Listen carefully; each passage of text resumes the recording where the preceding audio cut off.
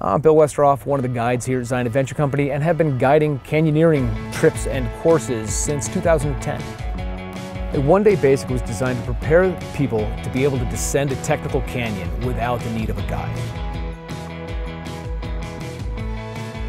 The basic overview of the curriculum of a one-day basic is the general overview of specific techniques and technical gear that's usually associated with canyoneering.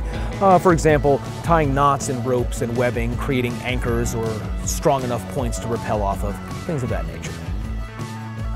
The curriculum of a one-day basic would start with the general knowledge of tying knots, using ropes, creating anchors. This would be done both in a contrived environment and also in the actual practical use in a canyon environment throughout the day. Say an ideal candidate for a one-day basic is someone that works well in a team, someone that's willing to learn new things, someone that's not afraid to ask questions, and of course willing to put in the effort to learn these new skills.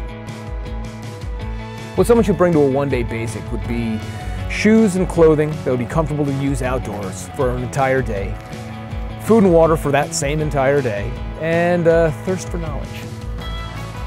For folks that are successful in the completion of the course, we will offer the gear required to go down a canyon of their choice. That gear would include harnesses, helmets, gear sets or all the clips and carabiners that we use for safety, and even wetsuits or dry suits if they're needed, and the ropes that may be required.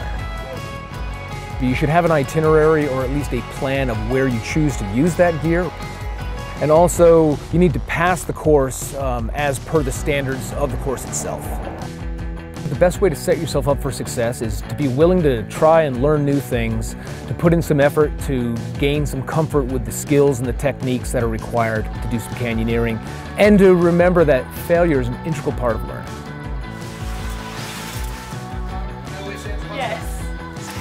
Oh, it's dark in there.